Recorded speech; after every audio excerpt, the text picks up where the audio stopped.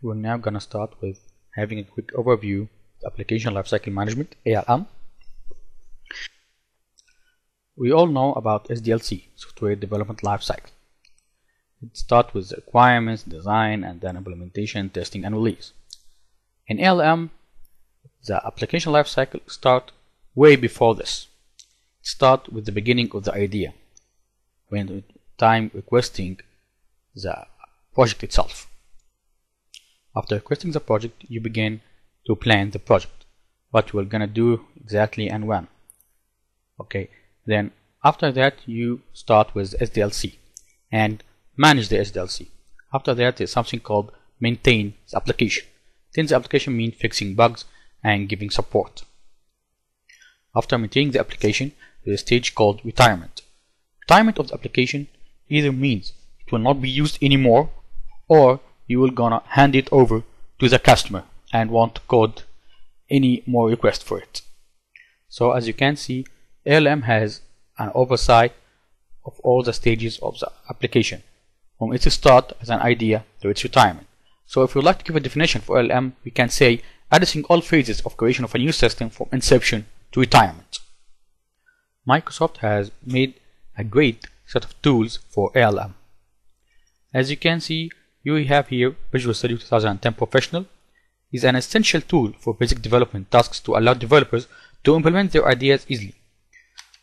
This includes core capabilities for Windows, web, Office development, SharePoint, cloud, and so many other things. Next, we will have Visual Studio 2010 Premium. Visual Studio 2010 Premium is a complete toolset for developers to deliver scalable, high-quality applications, which includes support for offline database development, unit testing, change management, static code analysis, performance profiling, and many other stuff. Premium also includes all the features in the Professional. And now with the Ultimate. Microsoft Visual Studio Ultimate is a comprehensive suite of application lifecycle management tools for teams to ensure quality results, from design to deployment. It includes all the features in the Premium and Professional, and it has an amazing features like Entity Trace, which is a historical debugger, adding a great value to developers. It also has Microsoft Test Manager 2010, which enables complete test case management and test execution.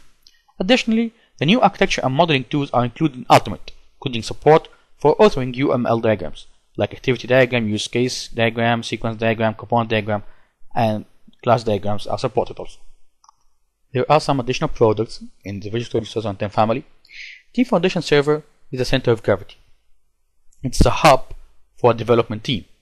TFS has a version control repository, test case management database, a worker item tracking and change management system.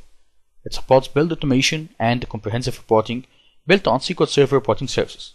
Some of the new capabilities of Team Foundation Server include support for graded check-ins, branch visualizations, and drag and drop merge and new agile planning tools. Lab Management 2010 enables teams to configure and manage virtual lab environments. Lab management works with System Center Virtual Machine, enabling teams to create environment templates and checkpoint those environments. Those checkpoints can be attached to bugs filed using Test Manager 2010, enabling the person fixing the bug to open the environment right to the appropriate point in the application flow. Visual Studio Test Professional 2010 is the essential tool for anyone engaging in the test case management or manual test execution in the development lifecycle. This tool is designed generally for testers, someone who tests the application but who is not responsible for writing code. This product includes Microsoft Test Manager 2010 as well.